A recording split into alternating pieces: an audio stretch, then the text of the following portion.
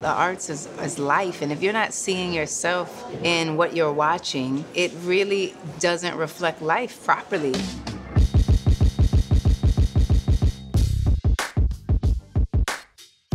Theater, at its best, is the most democratic space possible. When we participate in theater, we are reminded how to be human.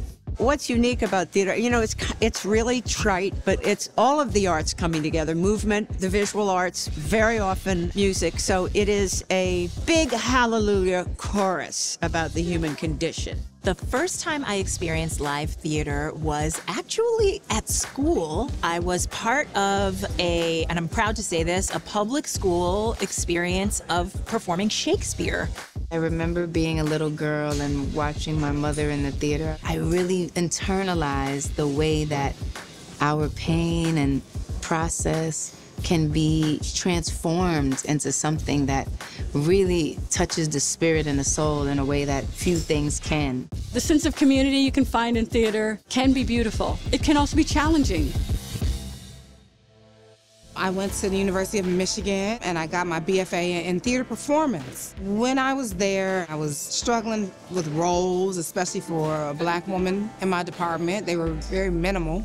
A lot of the time, when you don't see a reflection of yourself, it can make you feel like you don't exist. When I started out, I did not see stories from an African female perspective. I decided that I was going to write a play for myself and the two other Black women in the department at the time. The way that the audience responded to the things that I had to say and talk about, I thought, oh wait, I might not just be an actress. I might need to be writing for the stage. We're not gonna watch it if we're not seeing our stories, you know? And so I think we're starting to understand our own power, and we're wanting that access. What do we as theater artists right now have to say about this moment that in 10 years, 25 years, 50 years, people can look back to get a human record of what these moments feel like?